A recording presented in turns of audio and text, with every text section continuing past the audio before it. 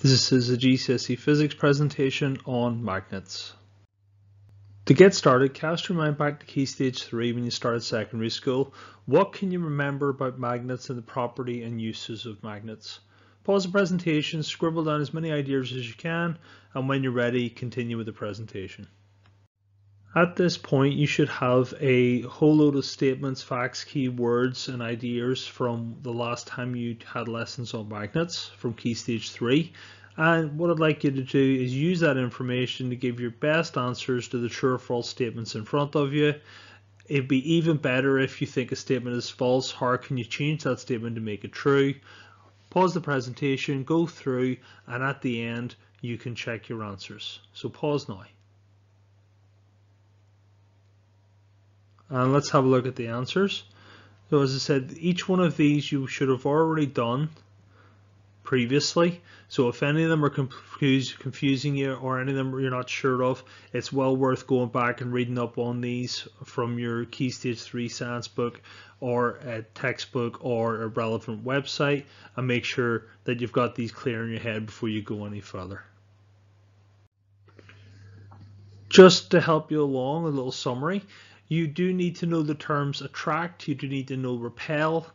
You should know that opposite poles, north and south, will attract. Same poles or like poles will repel. So south and south, north and north will repel. You should know magnetic substances are iron, cobalt, nickel. You can also talk about steel, but steel is an alloy which is made up of more than one metal, including iron. You need to know about the fact that the magnitude of a magnetic force decreases as you move further away from the magnet. You should know that closer to the poles, magnetic field lines are closer together, and so the magnetic force is stronger. And you should also know that a magnetic field line travels from north to south pole. In this lesson, we're going to look at some of the properties of magnets, and we're going to talk about permanent and induced magnets. So first off, what is a field? Well, it's not anything to do with green grassy knolls. When we talk in physics about fields, we're talking about an area around an object in which a force is actually applied. In this case, we talk about a magnetic force. Hence, two magnets don't have to be touching each other in order to have an effect on each other. And the area around the magnet where a magnetic force exists is referred to as a magnetic field. Magnetic fields are invisible, but we can see what are called magnetic field lines using different types of experiments. Quite often iron filings is the classic one to form the lines. And you end up with a pattern similar to what you see at the bottom of the screen. Now, in terms of permanent and induced magnets, you need to know the definitions of those. So a permanent magnet is always magnetic and produces its own magnetic field. An induced magnet is only magnetic when it's inside the magnetic field of a permanent magnet. It'll always have a force of attraction, so induced magnets will always attract things to them. And when you have an induced magnet and you take it out of the magnetic field, it will quickly demagnetize. And if you think of a paper clip and a magnet, if you put the paper clip up to the magnet, the paper clip becomes magnetic. It will attract other paper clips and you can end up with a big chain. But the second you take that first paper clip far enough away from the magnet that it's outside of its magnetic field, all the other paper clips and the one you're holding will lose their magnetism and all the paper clips will fall. Now you should be aware of how to draw a magnetic field. And to draw a magnetic field, we would normally use what's called a plotting compass.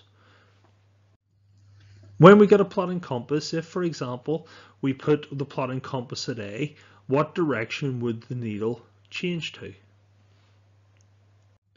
Well, the needle would run north-south because it would line up with the magnetic field line. At point B, if we put the plotting compass at point B, what would happen? Again, the plotting compass needle has lined up with the magnetic field line. And if we went and we put the plotting compass at point C, again we have the needle and the plotting compass lining up along with the magnetic field.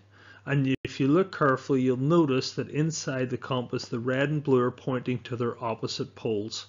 So the red south pole, represented by the blue bit on the needle, is pointing towards the north pole of the magnet. And the reverse is true for the opposite poles. What I'd like you to do is cast your mind back to the experiment where you were given a plotting compass, a pencil, a piece of paper and a magnet, and you were asked to basically draw the magnetic field lines using the plotting compass. Try and come up with a method, a step-by-step instructions on how you'd actually do that task. And when you're ready, restart the presentation and you can look at the provided method. So pause the presentation now and come up with a method for plotting a magnetic field.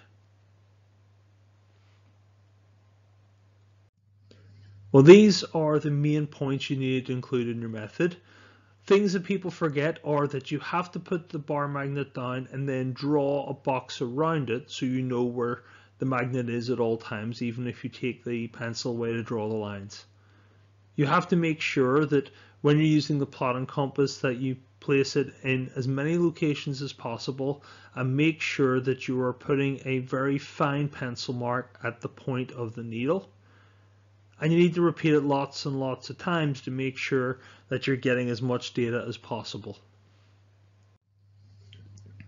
Remember, magnetic force is always from north to south. So when you're drawing magnetic field lines, one of the things that people forget is at the end they add the arrows onto every single line, showing the magnetic field lines going from the north pole of the magnet to the south pole of the magnet. Remember, of course, on the Earth, we also have a magnetic field around the Earth, and the reason we have a magnetic field around the Earth is because of the properties of the core inside the inner core of the Earth. As a consequence, that magnetic force is responsible for protecting us from a lot of the solar radiation that otherwise would very quickly turn the Earth into something that looks like Mars. Some researchers believe that Mars had a magnetic field around it, and for some reason that magnetic field is no longer there, and as a consequence the solar radiation has destroyed the entire planet. And it is one of the arguments that potentially water and possibly even some sort of life existed on Mars at one point. So just to finish off, all you have to do is create a top 10 lists of facts to know about magnets.